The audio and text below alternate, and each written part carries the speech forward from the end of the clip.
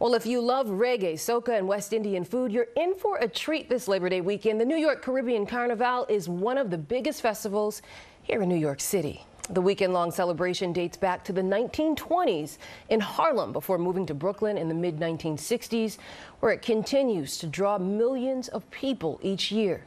Now, with more on the festivities, here's Eyewitness News reporter Anthony Carlo. The sounds of Steelpan, a simple instrument that excites the soul. Percussion that elevates you to another place. It takes me on a level where I can feel like I'm on cloud 9, but at the same time I'm here on earth, closer to heaven or something like that. The Brooklyn Museum came alive Saturday night with the sounds straight from Trinidad and Tobago. Roughly a dozen, mostly local bands, taking part in the Brooklyn Panorama competition, including steel sensation from Queens. My father comes from a family of Steelpan musicians that are really famous in Trinidad, and he brought the culture with him up here, so we just continue it. A continuous sound that compels you to move to the beat of Caribbean tradition.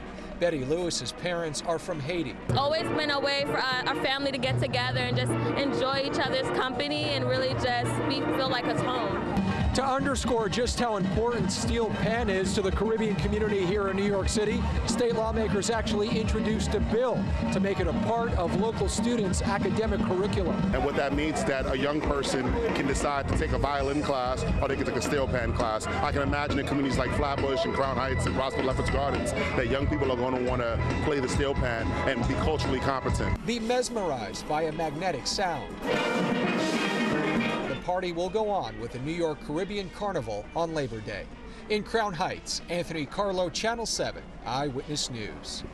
Thank you, Anthony. WABC-TV is a proud sponsor of the Caribbean Carnival. You can watch the parade live on Labor Day anywhere you stream Eyewitness News.